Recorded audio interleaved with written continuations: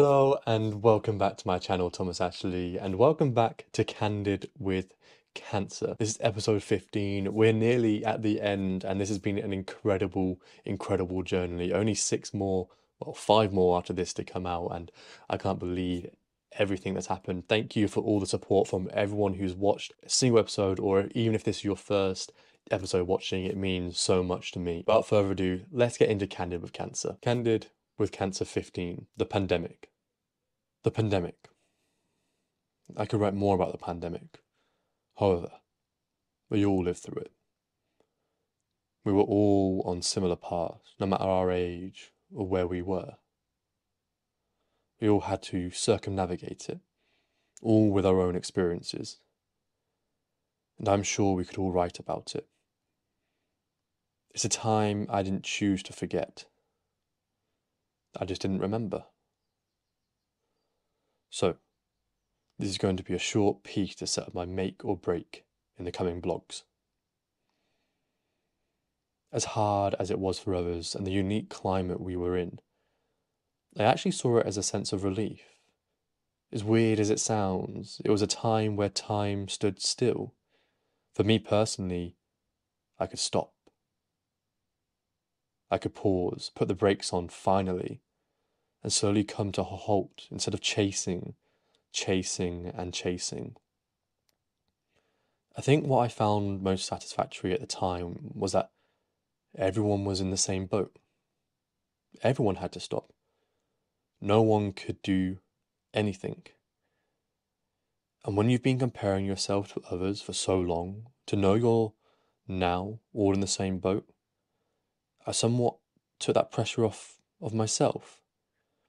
It didn't last too long though.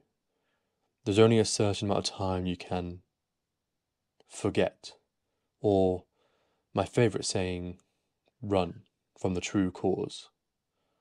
The deep-rooted foundations which needed fixing. Though it started off as a time of relief, a time I could recoup, gather my thoughts, the thoughts soon became all I knew. During the pandemic, I was scared. There's no way around that. Being clinically extremely vulnerable, watching the news and seeing the number of deaths, I was frightened that I could easily succumb to COVID. And it wasn't because I was scared of death. I was scared that I'd survived in misery for this long, that I'm not just going to let a virus take me out this way now. I did everything possible, and so did my family, to mitigate the risks of any of us catching the virus, let alone infecting me. And it was a challenge, as it was for everyone.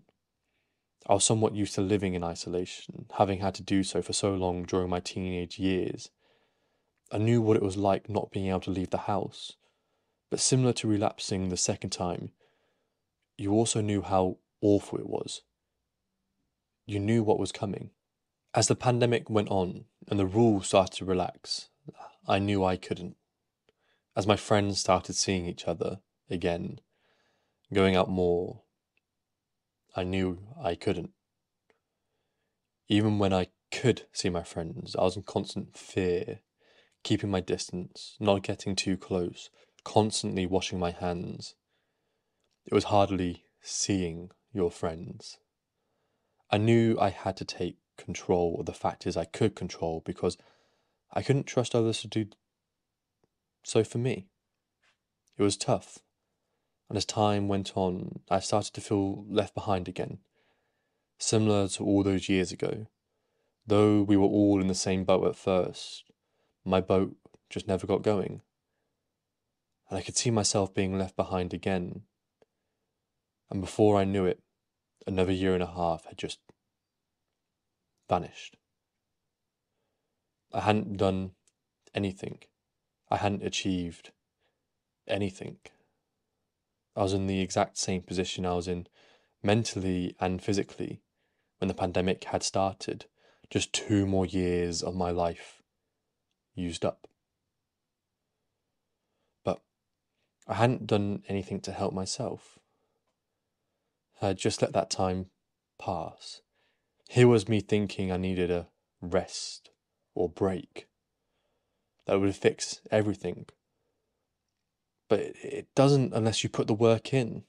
But I didn't know that because I've been putting work in for years, and every time I did, I just got worse and worse.